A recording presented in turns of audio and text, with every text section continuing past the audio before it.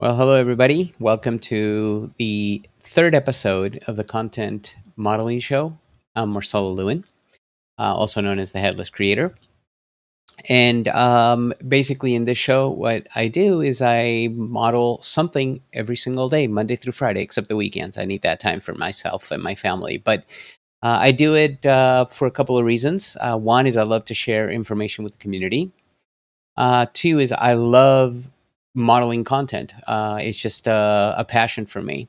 And then also it keeps me just doing this constantly and it keeps me sharp. So that's why I do this. You do have a chat there in front of you. If you have any questions, feel free to type them in, and I will answer them as I go through it. So today, what we're going to do, and let me switch screens here. Here we go. What we're going to do today is we're actually going to model a landing page.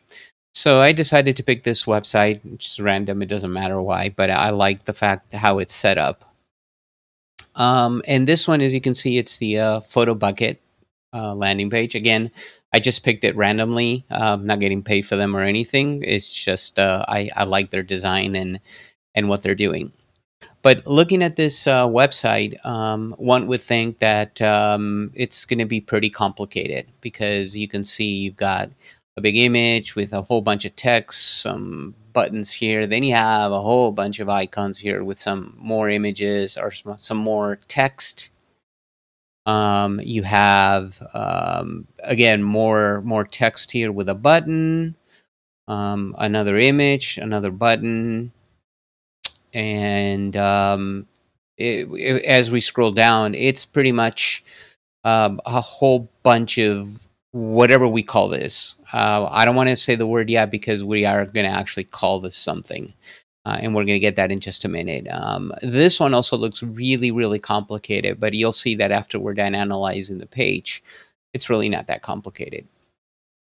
What we're not going to model today, though, is the bottom header, which is a navigation, and the top header, which is also navigation. If you want to see how navigation is modeled, episode 2 shows you exactly how to do that. So we're not going to spend time modeling the top header and the bottom header, just the content in between. By watching all these videos, you can put everything together into one cohesive content model for your website.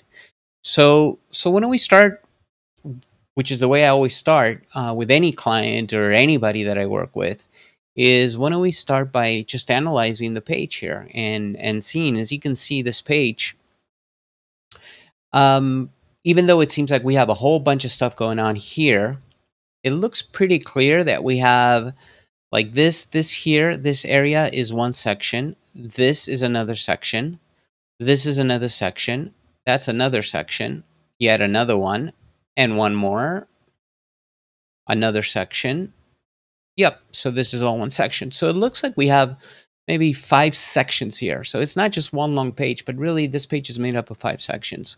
So these sections, what I like to call them is I like to call them content containers, really, because they contain content. So this is one content container. This is another content container. This is yet another one. Okay, so let's jump into my favorite app. Let's jump into the favorite app that I enjoy, which is Miro. And now I forgot to turn on Do Not Disturb. Okay, here we go. We'll jump into Miro here. And this is what I use constantly for modeling content. Okay.